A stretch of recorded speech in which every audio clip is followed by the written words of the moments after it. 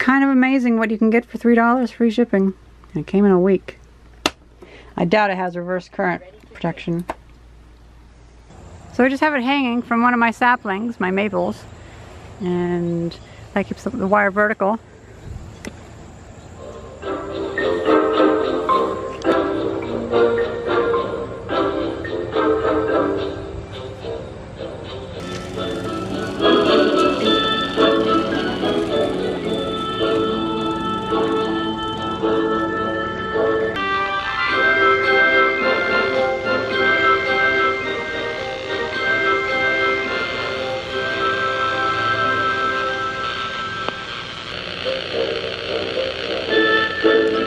Now that is pretty amazing. Huh.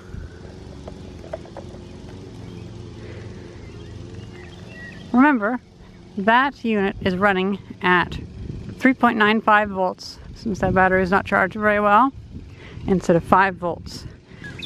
Well, you might even get a half mile from that little $3 transmitter. I bought this off of eBay for about $3. Ready to pair. Music mode.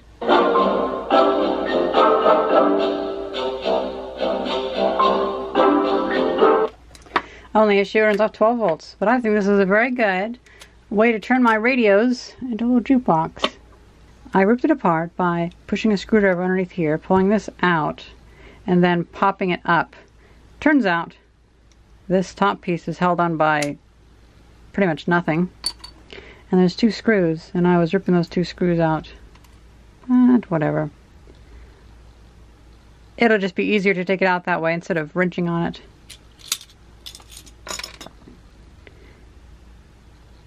This is the Bluetooth chip. This is a UP9616P. This is CX 8832 or 3832. And then this is not really readable. This chip runs off 5 volts, and I believe this is the FM antenna. So, I tracked it down. 5 volts is on this pin. And check this out. I put ground to this here, and then ready to pair. Even at 4 volts, it can run the SD card fine, or the USB card. Hold on here.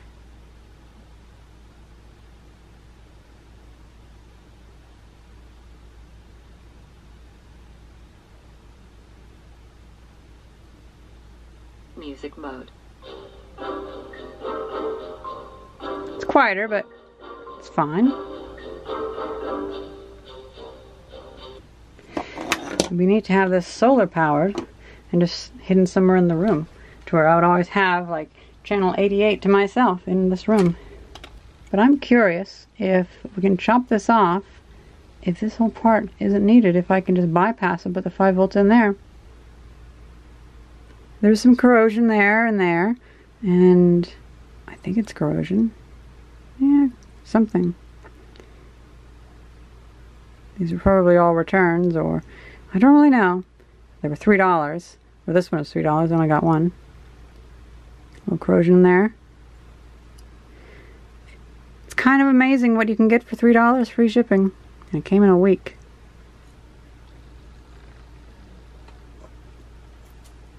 Oh, there we go.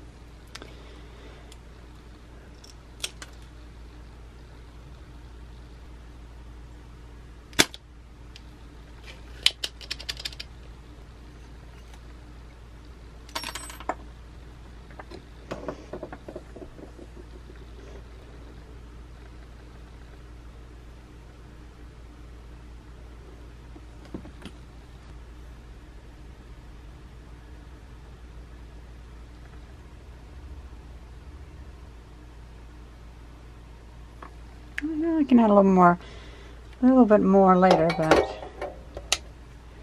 for now this should work. I doubt it has reverse current protection.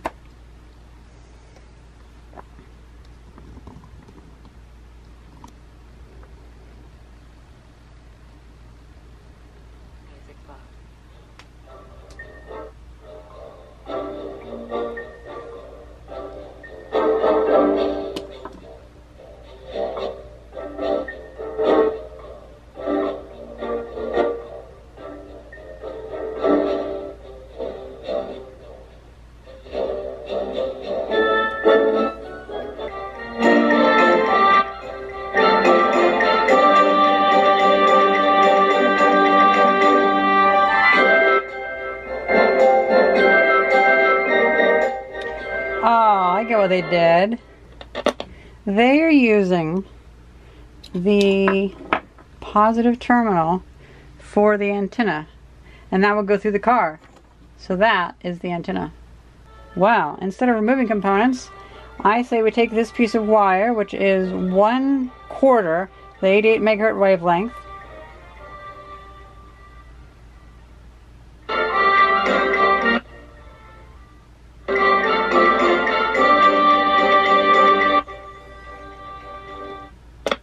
and we see whenever I solder it to the positive pin, how far does this signal go?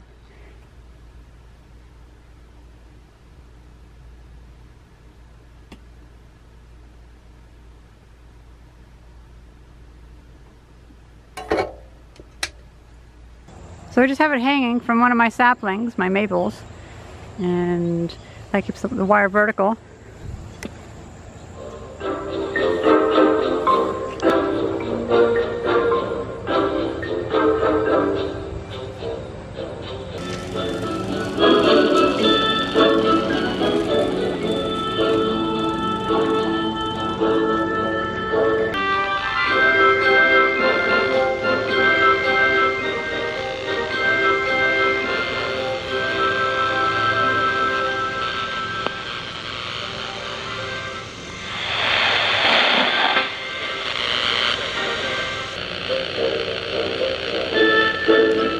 Now that is pretty amazing.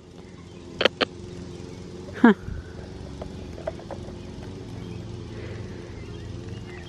Remember, that unit is running at 3.95 volts, since that battery is not charged very well, instead of 5 volts. If you run it completely 5 volts, it'll run about twice as much power, at least from what I found. And if you were to add a wire to that was 10 feet, well, you might even get a half mile from that little $3 transmitter. Unfortunately, I cannot get my favorite station very well in here, WSIE the sound.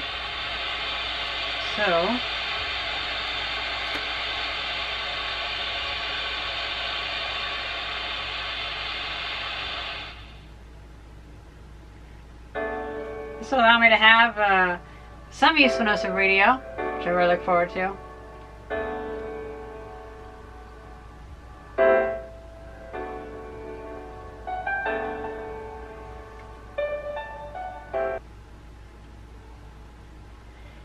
So I'm thinking this has turned out remarkably well, and it's very easy for anybody to just modify. You know, you're just bypassing the 12 volt to 5 volt converter and just putting 5 volts in. And you know what you could do? You could just do it through the USB port. But I wanted to take apart and fiddle with it. And I learned that adding this to the positive is like a big antenna, because it's using the positive as an antenna. So that opens up some possibilities. It goes a lot further than I thought it would. Maybe a bit too far, maybe not far enough. I'm sure people can play around with that, putting long wires on it.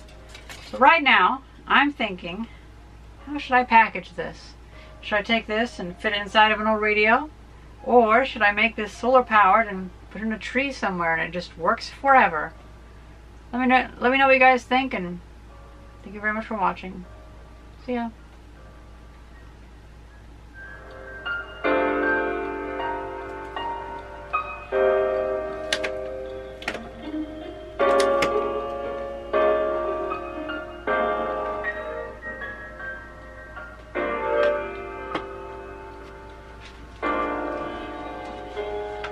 It's really nice. I like it.